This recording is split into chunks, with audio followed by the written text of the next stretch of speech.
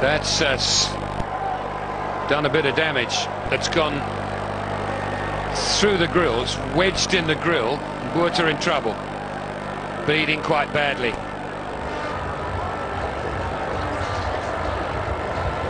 Well, thankfully, the grill would have taken a bit of pace off that delivery, but when you get hit in the helmet, it doesn't mean that it doesn't hurt. And he's obviously got a bit of the seam on his nose. A bit of blood,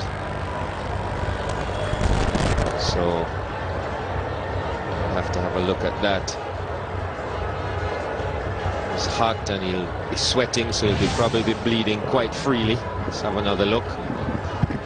There it is, straight in, off the edge and into that gap between the top of the grill and the peak of this helmet. So he's probably got cut just over the eye.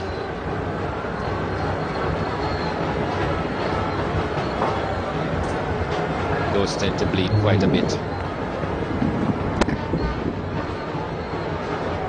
Might need a stitch or two. Let's hope it's nothing too serious. He will have to go off, and quite wisely so.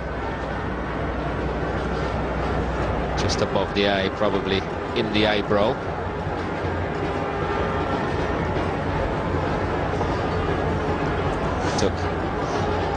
Got a very close look at that one. It takes the expression keeping your eye on the ball to the absolute limit, doesn't it? But they're going to change the ball. That one away.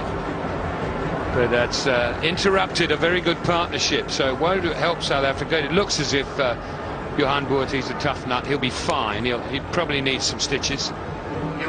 It'll be quicker they get the stitches in, the quicker he'll be able to come back out and bat again. So, but it has just interrupted what was a good partnership building between he and AB de Villiers. Now it's Ryan McLaren, but these graphic pictures, these top edge, bang, straight in now. And actually, there was a moment there where he's sort of saying, "Where's the ball gone?"